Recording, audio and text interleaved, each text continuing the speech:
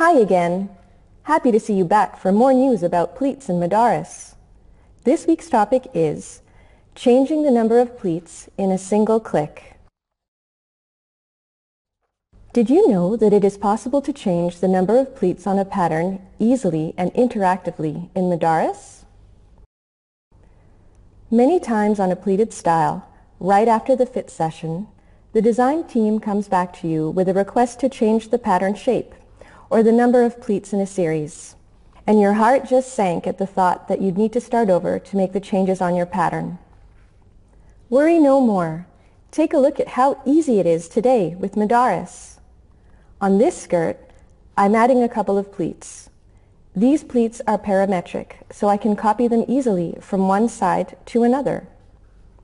When the design team asks me to make a change, I can modify the pattern shape, and my pleats will move right along with the pattern as well. And when they ask me for another pleat in the series, I can add it right in, just that quickly. How's that for efficiency?